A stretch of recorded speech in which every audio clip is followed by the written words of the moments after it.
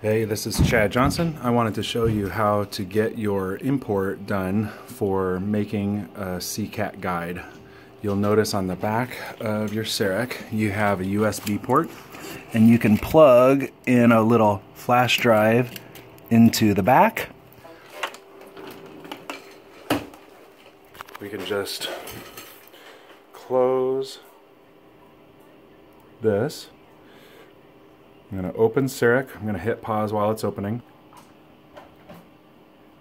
So now I have my case opened up with a lower quadrant. And let's just say that we were trying to do tooth number 30. You have to start making a restoration. And so if I go to administration,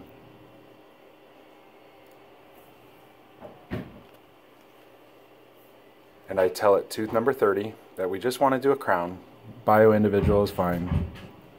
Go to model, walk it forward through the steps, kind of get it in the right position. Okay.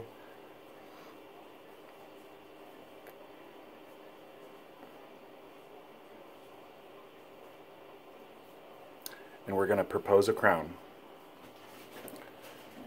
For drawing the margin, you just need something. It really doesn't even need to be anything. Just, put something on there, hit design.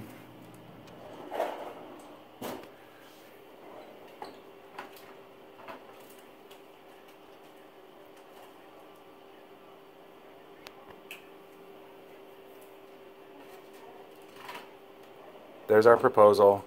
And you have to go all the way to manufacture, or what used to be mill, before up here you can go to export, and you want to save it as an SSI.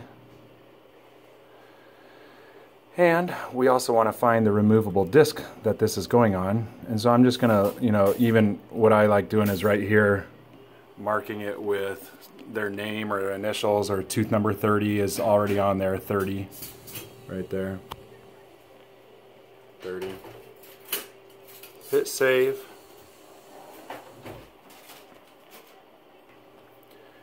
Now this restoration is saved, and this restoration doesn't matter. It's an occlusal little onlay kind of thing, but we don't have to change the bite, anything. It's basically just a dummy tooth, so we can get this whole arch, or what I have here, just a quadrant, to be able to go into the Galaxis software. So we have it saved. Now I'm going to pop out this disk, and we go to my desktop computer. Now I'm going to plug this disk right there. Bye. And now I have opened the Sidexis software, and I'm going to find my name. Now I'm going to open the 3D software.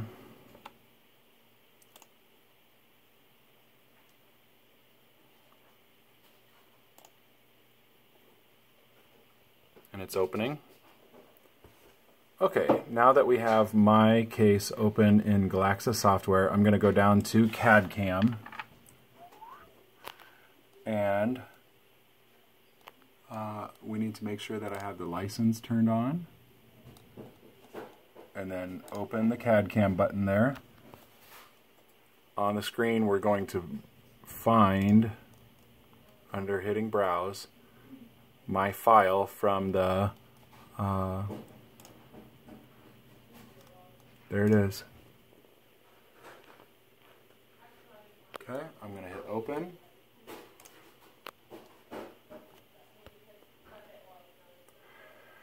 Now it's going to say, wait a second, you have the wrong name for that date of birth.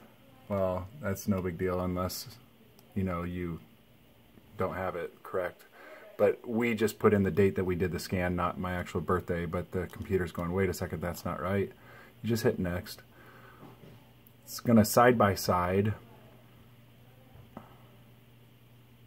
the panoramic view, and so we've got the side by side. I'm going to help it figure out which teeth. Now I only have a quadrant because I was being lazy and I was just using a case I already had open. But I'm going to click on 31, 31, 30, 30.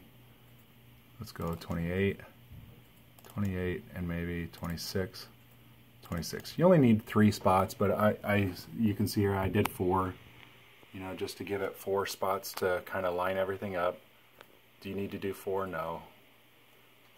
Then I'm going to go down to next. It's going to verify that we have the information lined up, so you're looking to see, okay, does it line up? Does it line up? Does it line up on this view is the least helpful. I'm going to hit confirm. Now it's going to register this data onto there. You can plan where to place implant number 30, which if I go to implant aligned, you can see where I have my extraction of tooth number 30 on my self-planned. Where the implant is, you can move this around to your heart's delight. You can also go over to the implant button and change what your diameter is or what your length is. And as you do that, it makes it longer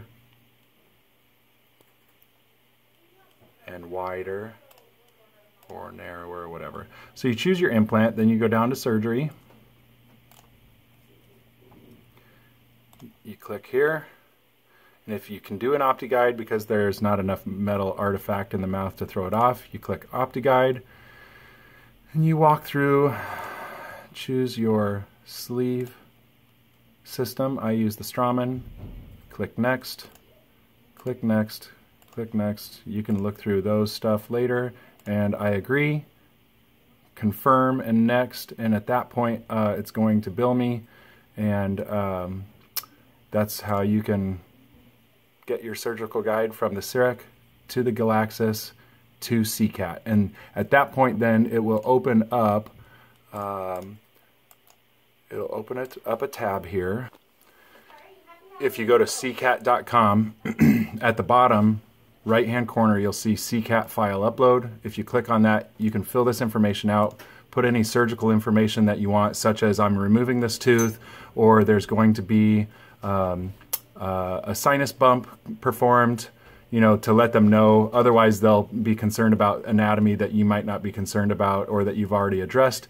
You click on choose file and you find that file and upload it, and I agree, and then you hit submit. That's all done from Sicat.com/file-uploader. Hope that helps, and post any questions below.